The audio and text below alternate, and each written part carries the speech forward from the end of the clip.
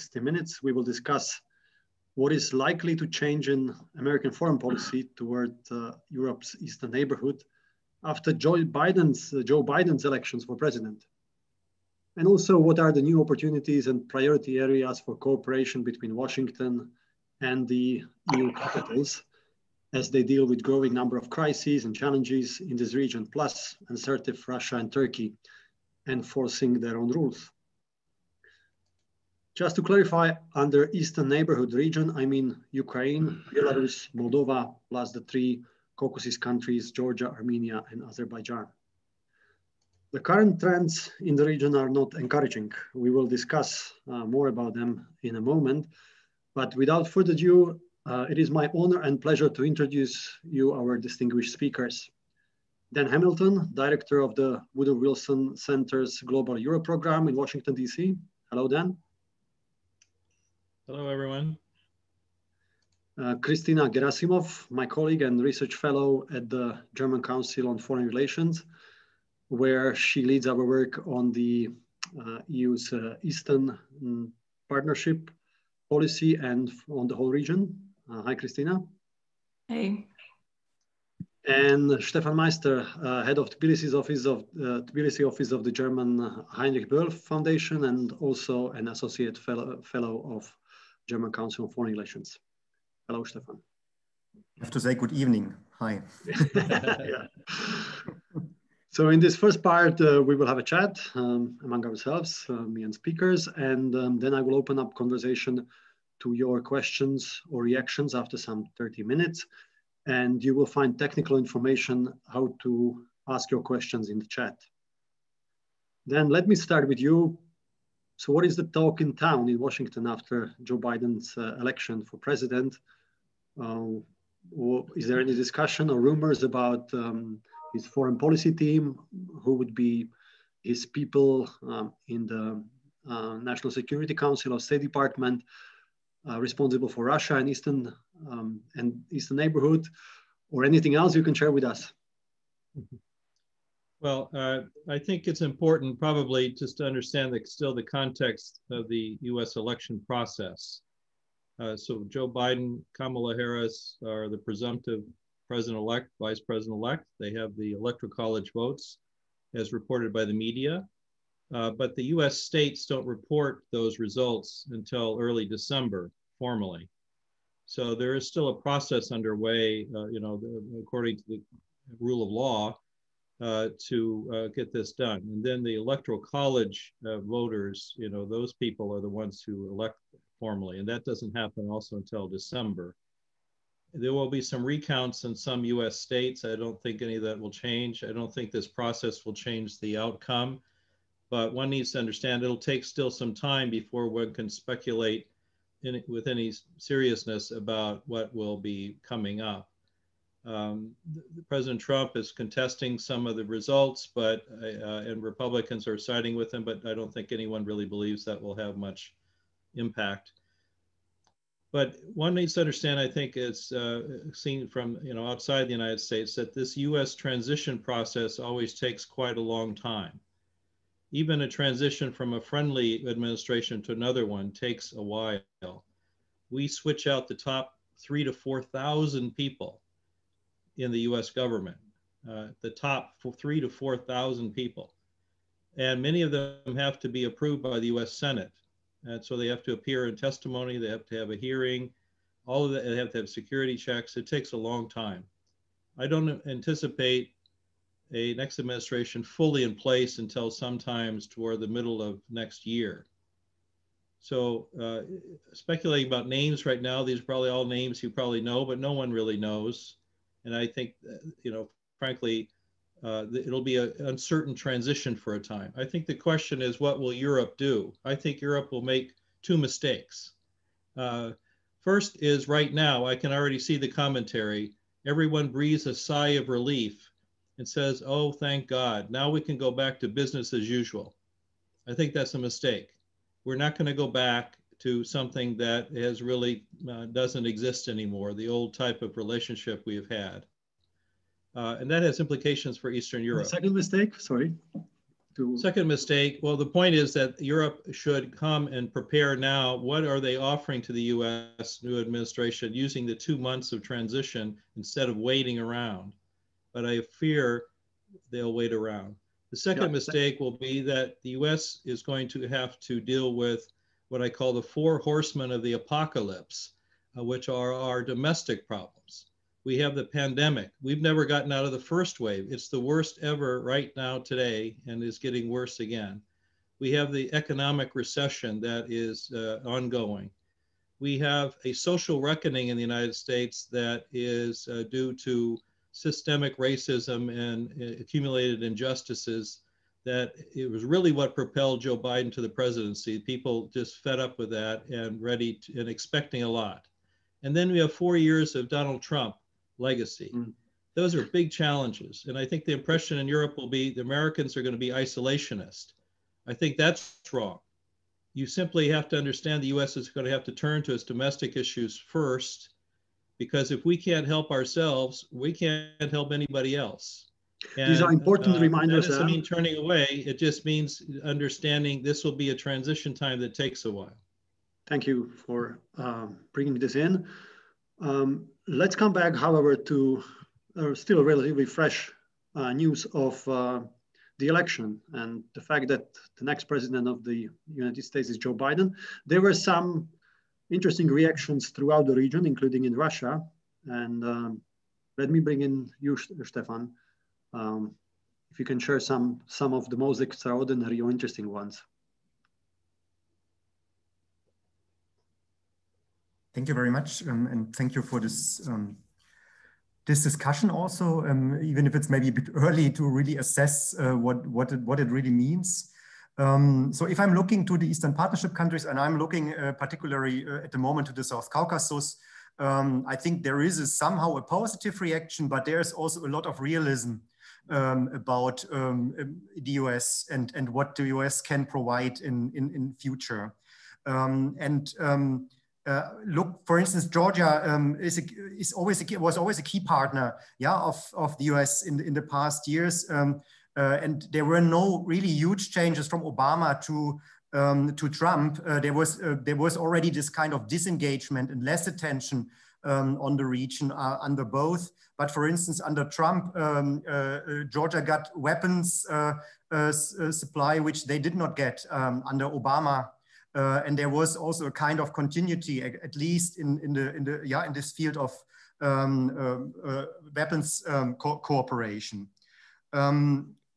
I think for the countries here in the region, especially Turkey, especially Azerbaijan and Georgia, Turkey is the key NATO partner, also in terms of security cooperation. Now, let's discuss later maybe the Karabakh conflict.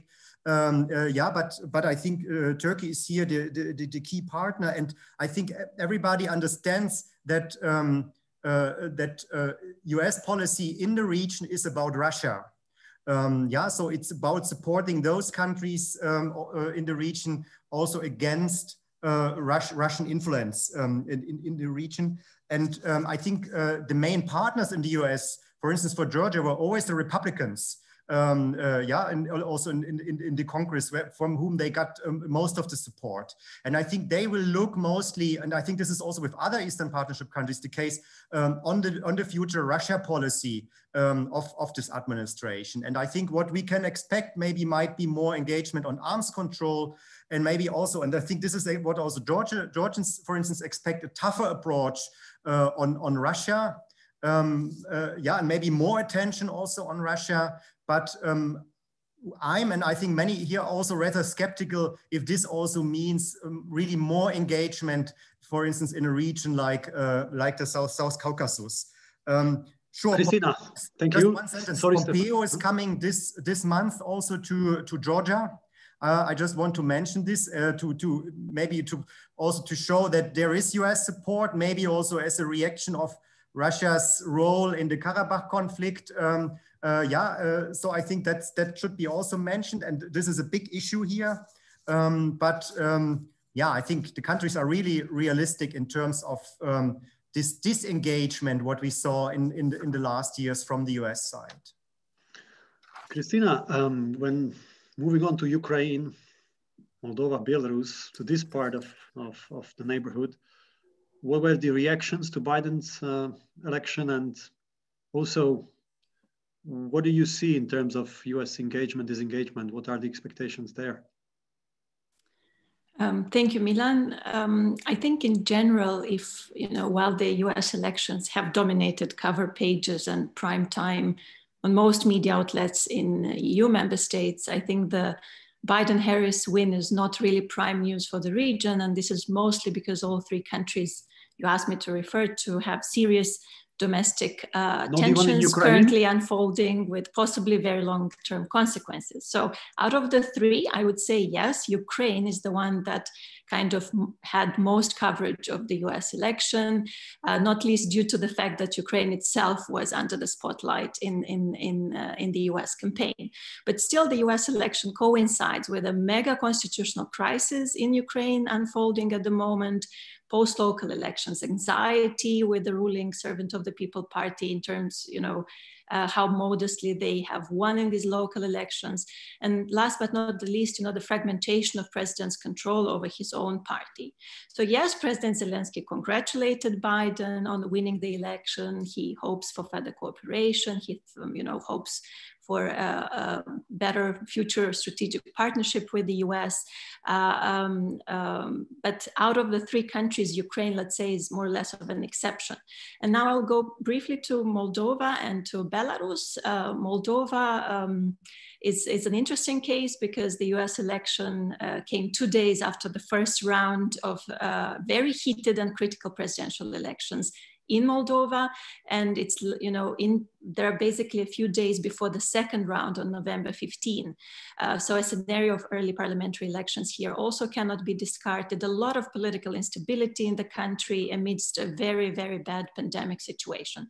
So it's fair to say that the coverage and reactions to Biden were really minimal.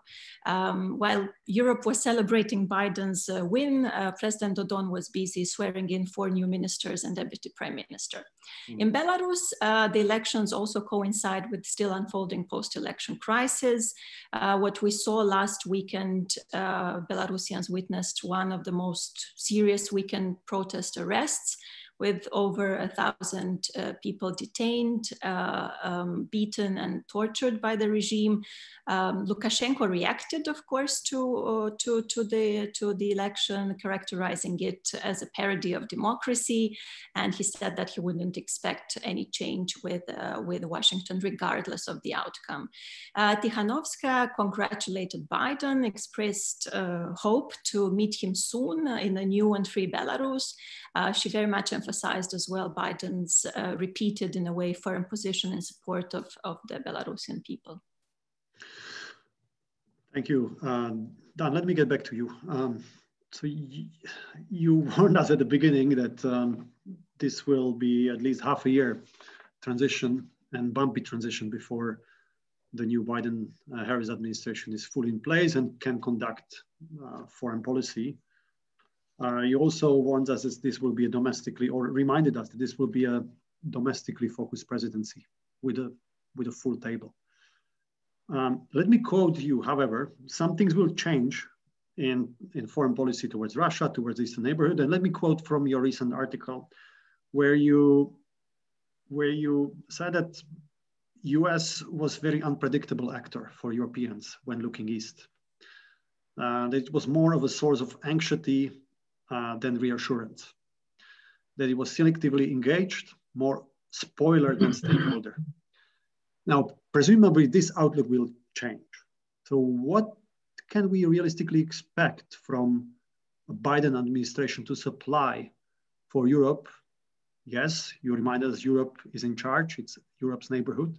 They should not, it would be a mistake to expect that everything comes back and there will be US leadership and European capitals can hide behind it. But still, presumably this outlook will change. So what can Biden administration bring to the table and what can we expect? And the countries in the region. Right. Well, let me say again, this is my personal view. I'm not representing anybody except me. I mean, I think one can anticipate a few things. first of all, the quote you took was, I think, the trend that one had seen, and I agree with Stefan that actually under both President Obama and President Trump, the US had turned from becoming what I recalled in that article, a European power, comprehensively engaged, to a power in Europe, one that's selectively engaged, not as attuned. And that tension is still there in the United States. It really comes down to the question, do you think Europe is stable or fragile? And I think the Trump Republicans, if you will, and progressive Democrats, so on the far right and the far left, basically think Europe is a stable place. And the Europeans, the Trump folks think they, if they want our protection, they should pay for it.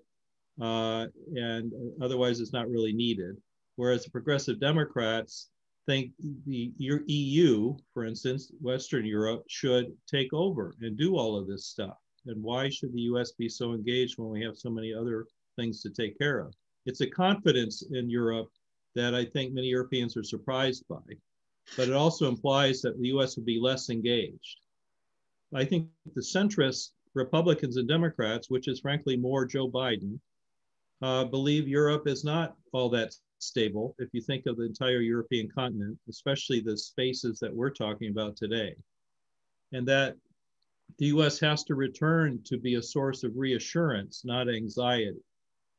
I mean, at his person, Joe Biden is the most transatlanticist president since Bill Clinton. I mean, he feels it in his bones.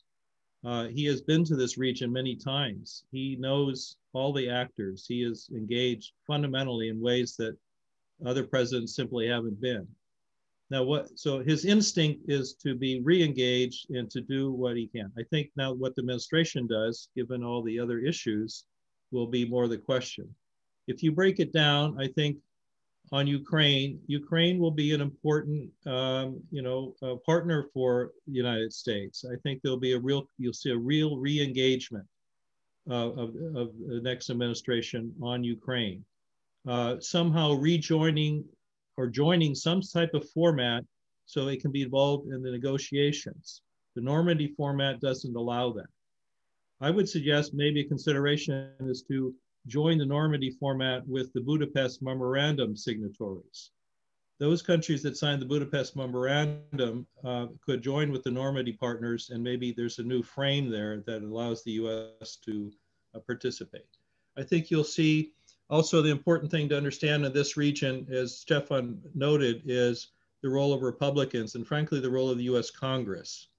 One has to keep in mind, I think often the US Congress has been the driver on some issues important to this region.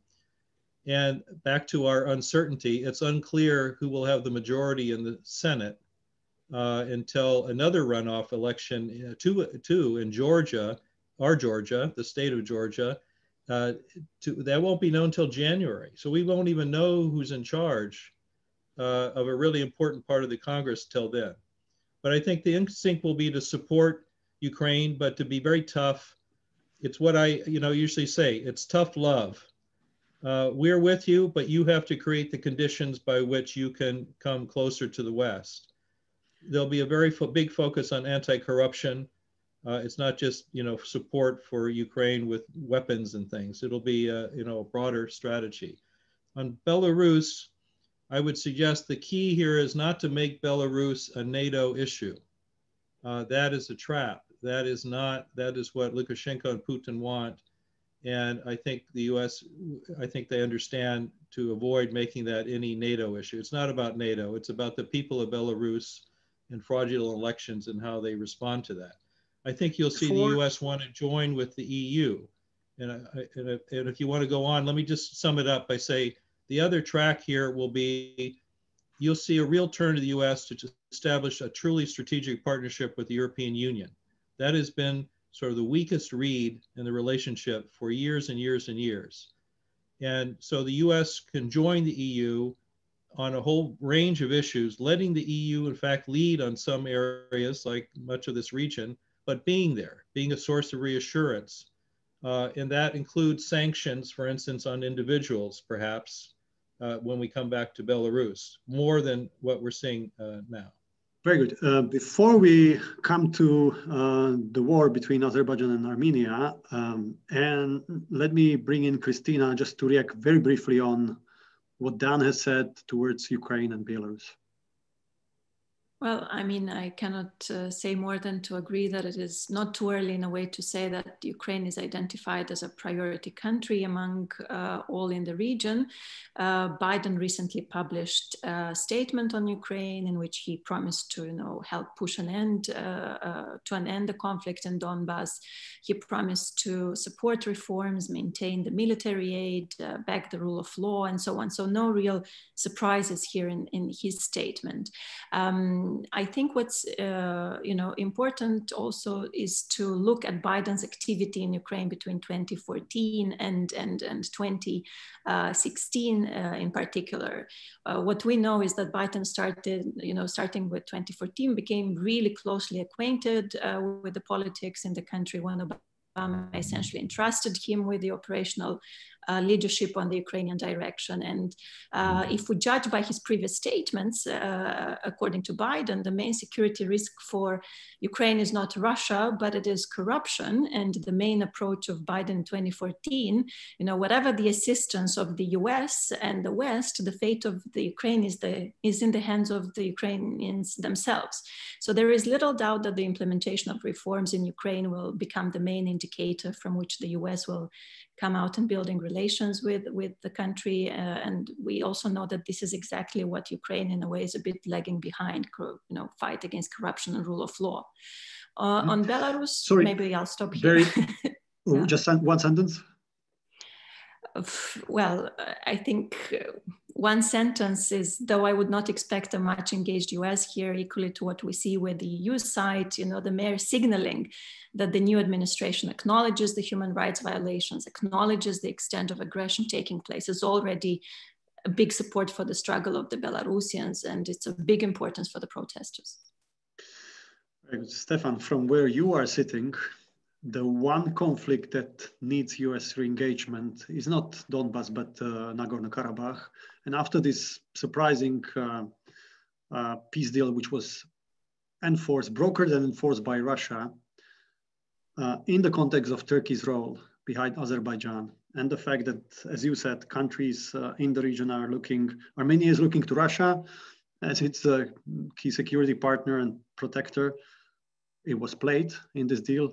Whereas Azerbaijan and also Georgia is looking at Turkey as a key partner.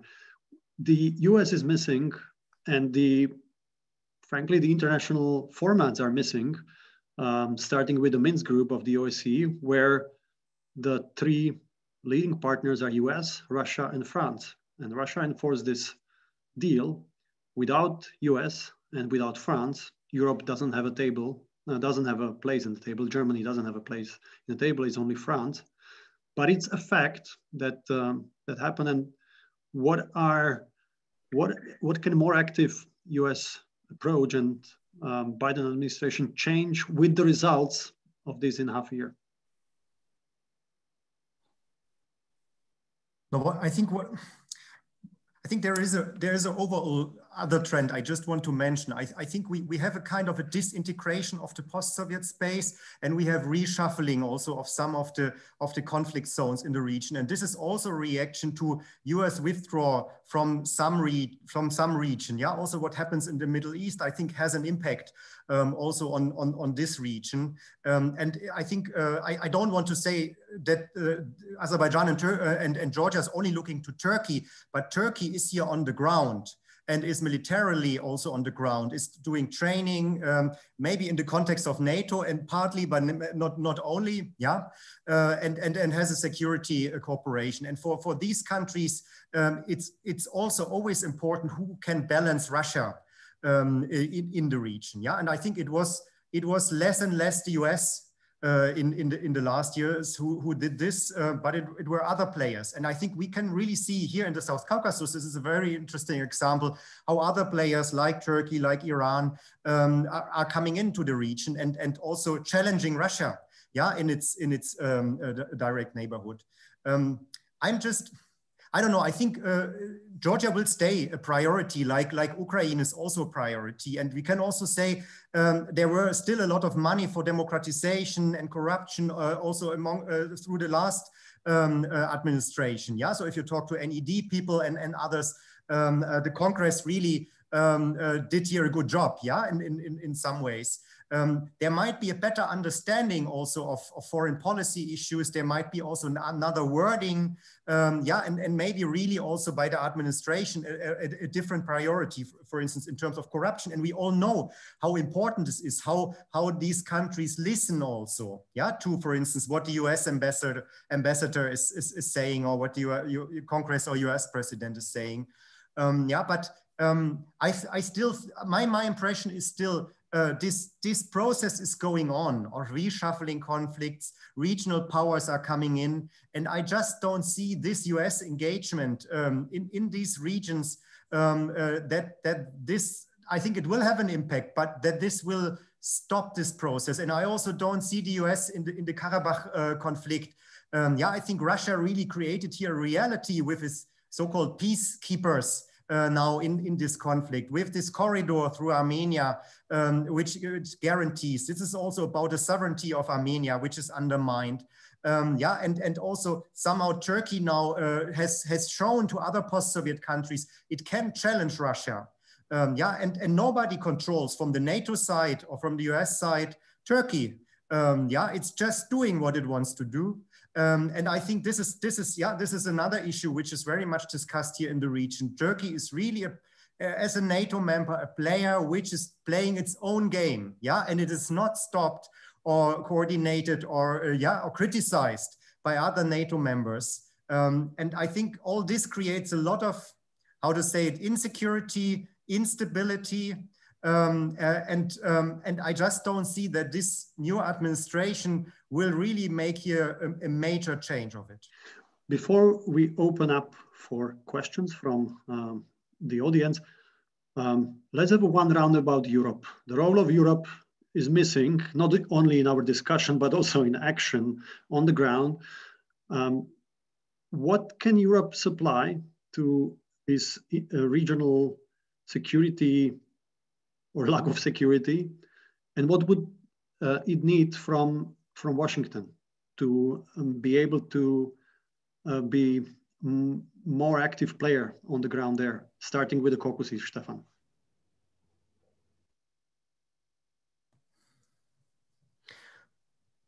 Maybe I just start with another issue. If I'm looking to Armenia, which had a velvet revolution, which had a process of democratization in the last 2 years, and a strengthening of civil society, also in the government, in the parliament. This is a big failure of Europe. There is a deep loss of trust into Europe from the Armenian civil society, democratic forces, because there was no support at all from the European side. And this is also questioning the role of this democratization movement and of this democratic government through inaction, through disengagement. I don't know how to overcome this. And I think also other countries in the region observe this kind of lip services we can see from the European side. You get some funding in the context of Eastern Partnership, but the major issue, which is security for all these countries, is not tackled from the EU side. And I think that means also you need other partners to balance Russia. It seems to be less and less Europe. So if Europe or the European Union wants to be really relevant here, it needs to engage in the security field. It means also cybersecurity. It means soft security issues, but it also needs hard security. It needs the will also maybe for peacekeeping in conflicts. And I just don't see this. So we can discuss a lot of what Europe should do. And maybe in coordination, in a better coordination. This is what I expect from the Biden presidency. A better coordination with Europe, a different wording also, but also, as Dan also rightly mentioned it, I think also expectations that we have to fulfill here also our part. I don't see that Europe is prepared for it. And this is very much seen here in the region. Christina? I agree, but at the same time, you know, while no one expects really breakthroughs from the Biden administration, this puts a lot of pressure on the EU to be more proactive regarding its eastern neighborhood. And I think here, you know, the next challenge that everyone talks for the EU is to become more geopolitical, not only in its narrative as it's doing so far, but also in policy making that meets the need for a more assertive behavior for the EU. So this could start, I would say, with, you know, areas where there is significant overlap with US interests in the region. And one of these areas is, of course, the support for good governance that both the US and the Europeans are interested in.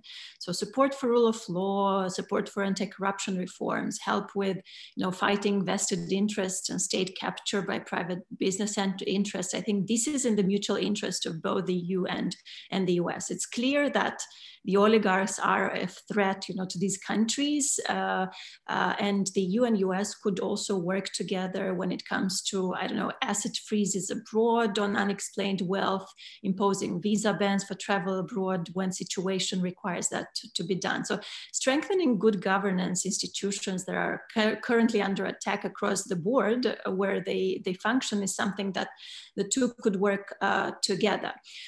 Here, something that Steph. Sorry, sorry, let me, I see the time, so let me bring it down before we open up. How does it sound to you? Well, I think it's important not to leave this without, again, putting some of the context of how the US will think about this region. I think I didn't mention Russia yet, and I should do that. So I think the US will look at this region not in a Russia-centric way, but it will consider Russia, and it will also consider another power we haven't even talked about, which is China. US, if Pompeo is going to Georgia, you can bet that's what he's going to talk about. But I think it's a broader consensus in the US that we have to, you know, have a transatlantic way of dealing with China, also in this region. So those will be two important things. Mr. Biden has said that, you know, we need to punish Russia when it violates international law and does the things like it's been doing in Georgia and Ukraine. It needs to be held to account. And he is much tougher on that. And I think you will see that. But you will see also, as Stefan mentioned, efforts probably to, on New START, on other arms control things, efforts to prevent accidents, miscalculation, not as a favor to Russia, but simply it's in our own interest to do those things. And I think you'll see some of that. And I think you'll see a very determined rhetoric about no spheres of influence. So all of that will provide a context for this. Then when you come back to what the US would do with the European Union, you know, I just have to always say, as I do, you know, these countries are European. It's not a question what Europe does with them as some third entity. They are European. The EU is not Europe. And to consider this region as something else is already a problem, just in the rhetoric the EU uses, especially considering itself to claim to be Europe. Europe is a very vast space, and the eastern regions of it are turbulent. And it seems to me the US and the EU need to come back on a partnership, as they have in the past, in which we understand what is it we can do together for this region. We had in earlier years the track of integration, that was somehow the path by which these countries, if they got on it, would provide roadmaps and guideposts and, you know, the high bars that they would have to meet. I think we've seen that the idea that these countries would join the mainstream NATO, EU, anytime in this generation is not realistic. We should admit that. We should keep the door open. The open door is a very important principle, but we should focus on immediate needs of the people. And that is much more important than some abstract thing. And that's been the problem of the Eastern Partnership, if I could say, that it got the cart of integration ahead of the horse of the kinds of practical reforms that we're talking about. Joe Biden has said corruption is a national security issue. He will make it a global priority. It won't be just this region, but you can bet it will deal with it. And in terms of China and Russia, if I could just finish, yeah, it's also about the standards by which countries will engage those countries. China is engaged all across the region, but the standards by which it's doing infrastructure and all those things are very low. It fuels the corruption that is prevalent in the region. And last point would be to try to revive the OSCE. All of your points about the region reflect that the OSCE is in crisis. It's stuck. It's not playing the role it could. This is the 30th anniversary of the Charter of Paris this month, which was the arrangement that ended the Cold War.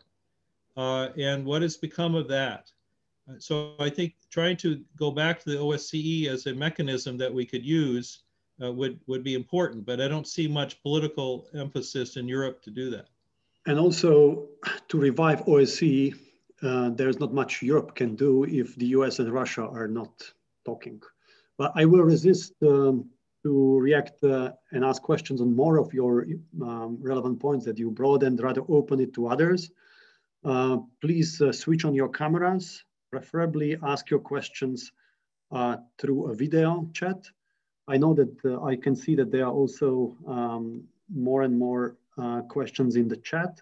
I will read them out, but first, if somebody is ready to ask via video, you can raise your hand through Zoom function. Okay, let me bring Mr. Soami. Yeah, thank you. Can you hear me? Yes, can you introduce yourself? Okay, my name is Rajesh Swami, and I did not want to say this, but I'm from India, so I'm a neutral observer. I work in a think tank in India, in the National Maritime Foundation, and I did not want to poke my nose into this inter-Atlantic affairs. So what's your question? Yeah, I will get to that. Earlier in the day, there was news that the US is proposing new sanctions on Nord Stream 2.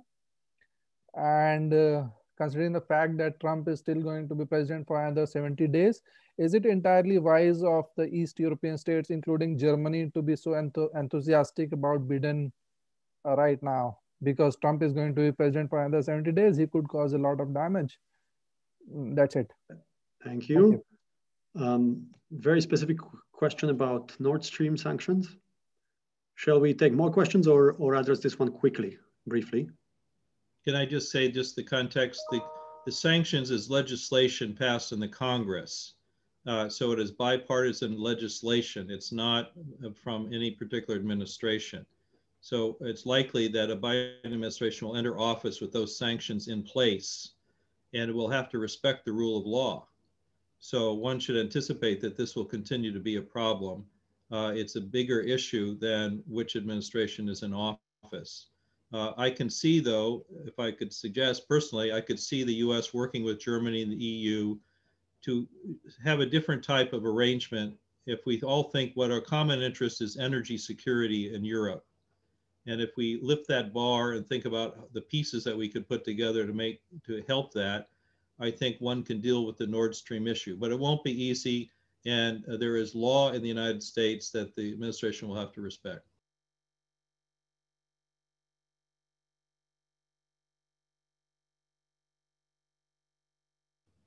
Milan, you were on mute.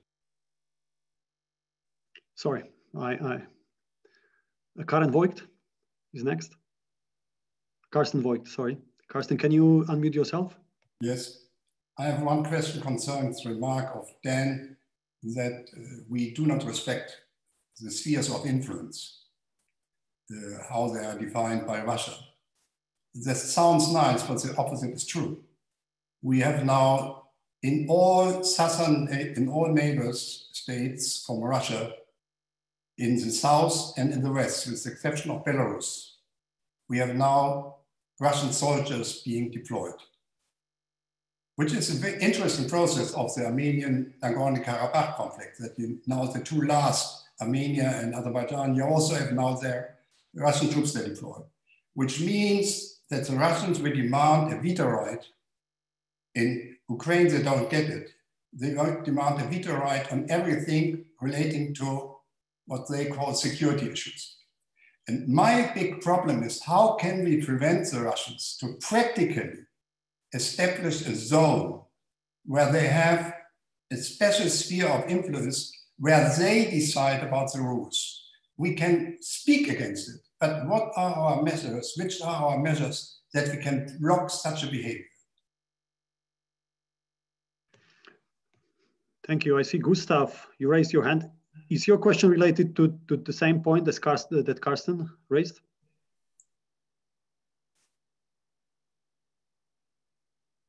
You have to unmute yourself. Hi. No, I have something in my eye. That's why I grab my hat all the time. I'm interestingly listen to your conversation, but if you put me on spot, yes, I did. Spot and want to have my thoughts. Well, I'd be interested in how far is or will Washington be interested in becoming a mediator in all the limmering inner European conflicts, which the absence of that unfortunately was painfully visible during the Trump years. And part of that basically made a lot of things in Eastern Europe and in the Eastern Partnership impossible because you had no European consensus on that. And if the United States don't weigh in with those European states and reinforce the voice that want to have something done with regard to the Eastern Partnership, basically it doesn't even happen in Europe. One example, for example, the tacit support from Obama for the Normandy format, although the US wasn't part of it, they supported all implementary steps and they consulted very closely with the Germans and the French at the time on what needs to be done, what next meeting needs to be up. That was upheld by McMaster to a certain point, and then it basically faded out. And since the same time, we have a fading out of the effectiveness of the whole N4 show. And if you have some sort of speculation on how in vogue it is still in Washington to enter this sphere of micromanagement in European affairs. Stefan, can you start with these two questions? I think the second question was really to Dan. I'm not so sure about US micromanaging European affairs. Maybe on Carsten Vogt's question, I think this is really a key question also about the sovereignty of the states in the eastern neighborhood. And I would first of all argue that Russia has no option anymore except this military option and using these conflicts to keep these countries under control. Yeah, and it's we will see what it means for Belarus. But I think Russia is also somehow losing societies and these countries, and it's using this option. And I think it's quite effective because I don't know. I think it's very difficult because I think we are not. So we could also provide peacekeeping there, yeah. But I think there are several options which are no options for us, yeah, in these conflict zones. Yeah, we do a lot of peace work around the conflicts, mediation, supporting civil society, and so on. But Russia is just doing, this is like a coup, yeah, what they did in Karabakh. So they really stepping in and then staying there for 5 years or maybe 10 years. We will see. So I don't know. I just don't see, I have no answer to it, to be honest. Yeah, I think that's that because I think we are not willing to pay a certain kind of price, neither in terms of integration, nor in terms of military option, nor in terms of peacekeeping. So we have very limited instruments also with regard to these conflicts and countries and limited offers, yeah? So Russia is just doing these kind of things. So, and that's why I don't know at the moment how to prevent, yeah? And even if the countries give up certain kind of zones, it does not mean that Russia will not do the next step, yeah, to keep them under control. So I don't know if Ukraine has a solution, yeah, with maybe giving up the Donbass. I'm rather skeptical. Dan, could you? Yes. Greetings to Carsten. It's good to see you, Carsten. I mean, I think you are describing the reality as it has come to be, but that doesn't mean that you give up on the principle, because doing that is also contributes to the problem. I think the challenge, Russia is there, it's creating facts on the ground, and that's one problem. But there are other problems that hold this region back, and we've talked about them. One is that, you know, many elites in those governments, you know, plunder their own governments because they are still legacy systems throughout the region that have not turned the corner on serious reforms. So the governments themselves are weak, fragile, they're open to exploitation or to kleptocratic, you know, engagement. And a focus on that is hard work. It's not work for, you know, that changes things tomorrow. But it is critically important to get the region in a position to, you know, have a different future. I think that's related to the corruption issue, which we talked about, and I think you will see a major U.S. effort on that everywhere globally, not just in that region. On Ukraine, I mentioned, I mean, it's nice to hear the history, but frankly, that's not going to be the future. The U.S., again, my basic point, this administration, in my personal view, is going to be the most robust transatlantic administration you will have seen since Bill Clinton. It will, by instinct, embrace a more robust U.S. engagement throughout the continent in very different ways. It's not going to try to dominate, and if that's what you imply by that, it's trying to create a new partnership with the EU. That'll be top priority. It'll try to create a new strategic concept for NATO that positions the alliance for the future and not the past. And foundational to that strategic concept will be about values, because many of the allies have stepped away from the values, including the United States. And if we cannot be a shared alliance of values, much of what the rest of it is won't be worth much. That'll be contentious. It'll raise an issue with Turkey, for instance, and somebody mentioned Turkey. I think you'll see real issues between this administration and Turkey. It'll not be a chummy relationship, and that'll be part of it. But it's not limited to Turkey, if you think about the countries I'm talking about. But I think you'll see that the U.S. will want to be engaged on Ukraine in a more robust way than you have seen since the Russian intervention. And finding the right format for that will be one key to the puzzle, but also the other things we can do in terms of with the government, anti-corruption, all the other things I mentioned about support for civil society, those will become high priorities. They'll all be better done if we do it with the EU than if we're on two separate tracks. You're on mute, Milan. Christina, very short reaction, if I can ask, please. Also very briefly on Karsten Voigt's question on Russia's sphere of influence and how do we deal with its veto power and security issues. I mean, if we look at what Russia is doing in the region, it's obviously not taking seriously the sovereignty or the actorness of the neighbors around it. And this is a very realistic approach. Since the US started disengaging on the region, we see a more visible security gap there. So no one is raising the stakes, no one's raising the costs for Russia doing for what it's doing in a region which it considers its own sphere of influence. So I think we should not be surprised, you know, from an even less engaged US in the neighborhood to see a different reaction from Russia. So again, unless the Europeans, here I refer to the EU, together with the US are ready to raise the costs of Russia's behavior in the neighborhood, we are in no position to challenge this veto that it's putting out there. There are several questions in the chat related to North Karabakh conflict and this deal that Russia enforced. One is about Armenia and how could Pashinyan be so confident?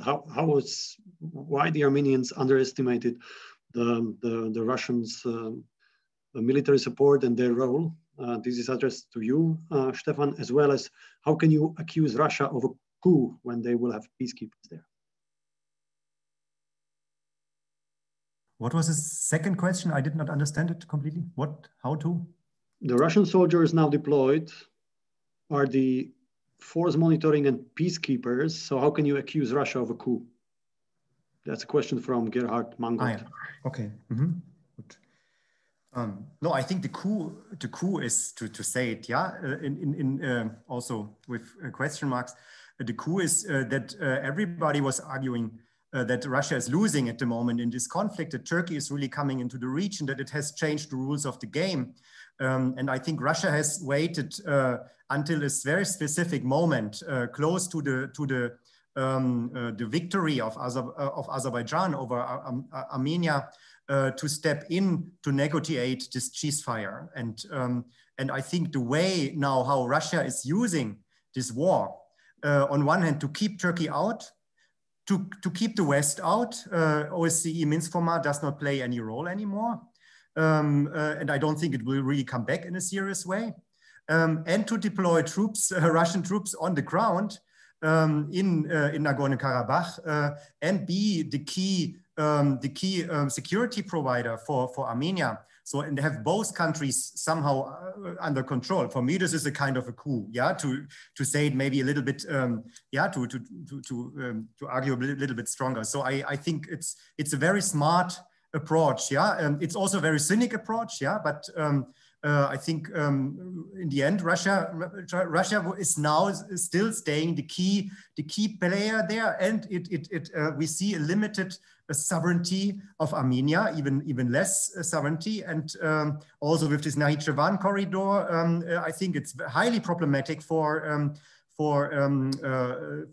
Armenia. It's also a victory for Turkey, but it's Russia who will provide this security also for the corridor. So in the first question, how Armenia underestimated maybe also the Russian support. I don't know if they really underestimated. I think the Armenians are somehow realistic also. They also don't trust Russia, yeah? But they don't have any other choice. So this is only Russia, which is a security provider and guarantees with its troops on the territory of Armenia, somehow it's security. And that's why it's part of ODKB, yeah, to get this kind of support. I think what the Armenians really underestimated that the rules of the game are changing so fast. I think they underestimated also the military dominance of Azerbaijan, and I think it's also a failure not only of Pashinyan but also of other Armenian governments in the last years, that they did not invest in their modernization also of the army to have a response to this. I think they could have seen this, and don't trust the Russians, especially if you have a prime minister who is democratically elected and is coming to power via street protests. Yeah. So in this sense, I think there's no other choice for Armenia than to count on Russia, because no one else will provide some kind of security for the country. We have 3 minutes left. Dan, as a closing statement, if I may start with you, you mentioned a mistake that Europeans could be doing in the next half a year as the new Biden administration will be settling in. If you were sitting in German Federal Foreign Office or in the European Commission, what would you do now towards Washington? And when you looked at the statements by Heiko Maas, Foreign Minister or Germany, or Ursula von der Leyen towards Washington, what were you missing perhaps from their side? Well, as I said, it's not for me to say what Europe should do. I seem to be how to use the time best. It's not about Germany just coming on its own to Washington, but what's it doing with its European partners to consider how we reinvent the transatlantic relationship. It's far beyond this region, frankly, but how do we do this? It's not back to business as usual. So we have to step forward. There will be a tremendous pressure on Europe to do more, not less, with this new administration. I'm not sure that's sunk in. The expectations will be greater, not lower. And in a range of areas, including this region, what is the EU prepared to do with this region? Why do one look first to the United States? Why isn't one looking to what the EU should do together with the United States? And what's the EU suggestions for that? That's the kind of thing I think one would usefully use these 2 months to get together. I don't see any evidence that it's happening. That's my concern. Christina, you are next, and if you could mention also civil society, as there were questions in the chat about what could US and EU do for civil society in Moldova after USAID cut its support, and Moldova is your country of origin. Well, I think it's really still quite early to, speculate what's going to happen with the next administration. I think it's very important to, wait for the key positions in a way to be announced, and then we will see in a way the what will be the let's say the new approach towards Moldova. But generally, it's a low-key country for the US. If Moldova could absorb all the, in a way, support that it gets from its international partners, it would already achieve way more than it does right now. I think the advantage that we saw previously before Donald Trump took on in 2016, one of the major advantages of the US assistance was that it was very well coordinated between the US Embassy, between the National Security Council, the State Department, the Defense Department. We saw this very clearly on the case of Ukraine, but also in Chisinau and in Tbilisi. So here, again, I think it's important to wait and see who becomes the new Secretary of State, new Security Sector Advisor, who will oversee these countries' direction in the White House, and then we'll be able to operate with more than just speculations. And over to you, Stefan. What would you like to see from Washington in the coming weeks and months? And you have 1 minute. Yeah, that's, I don't know, maybe the vice president would be nice to get, but I think really they will deal first of all with domestic issues, yeah. So I think this is now the task for the next year. So the next month, I would say, yeah. So maybe you get State Secretary of State or something like this, yeah. But I just want to make one more additional point. I think what Dan mentioned several times is this fighting corruption and building up institutions, which is the key challenge in all these countries. And I think this is something the EU could be strong or could be stronger, yeah, if it really would build up this kind of leverage or this kind of. But I also think if you talk about Russia, if we would really more seriously cooperate with Russia on fighting, with US on fighting Russian corruption, we could also build up leverage on Russia with regard maybe to some of these Eastern Partnership countries. So, and I think it should be really, and this is really what the main point Dan mentioned, we are not prepared for this Biden government. I think this is our problem. We are waiting for something, but we need to prepare for it. And I think this is for me one of the key areas where we could cooperate and would make a difference and really impact also Russian policy in Europe and also in the Eastern Partnership countries. Thank you. Time is up. Dan, Stefan, and Christina, thanks so much for your thoughts. Thank you to everybody for sharing your time, and see you during some of our next online discussions. Have a good day. Stay safe and healthy.